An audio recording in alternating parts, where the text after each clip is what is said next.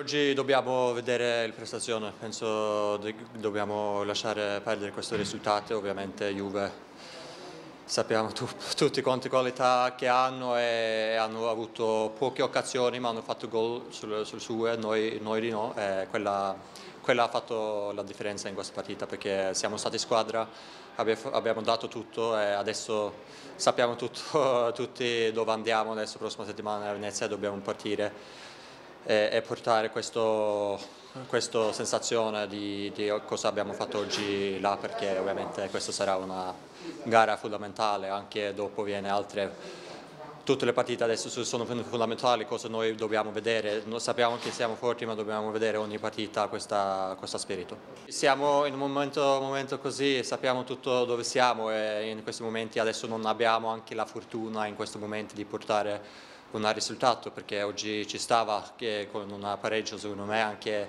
come abbiamo fatto anche dopo il 2-1 che è venuto dopo un rigore sbagliato.